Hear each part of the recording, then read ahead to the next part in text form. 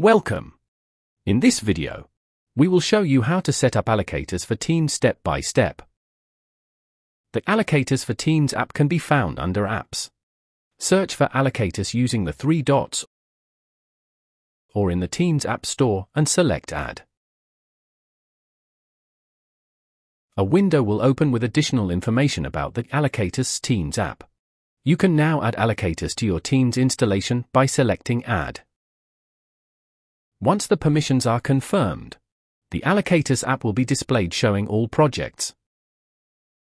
Alternatively, you can add Allocatus directly to a Teams channel in your organization using the arrow. By doing so, the Allocatus Gantt tab will be added and the entire team in the channel will have access to the project plan. Feel free to customize the tab name according to your preference.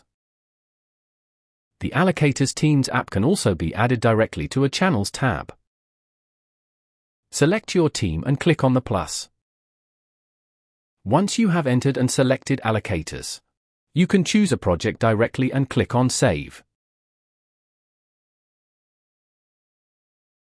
As an Allocatus administrator, you can automate the creation of tabs for each project room using the Teams interface. To use Allocatus for Teams, you need to have at least a trial version. Please watch our Allocatus onboarding video if you have not yet registered as an Allocatus user. If your company has licensed Allocatus or requested a trial version, and you are a registered Allocatus user, you can immediately begin using the Allocatus for Teams app.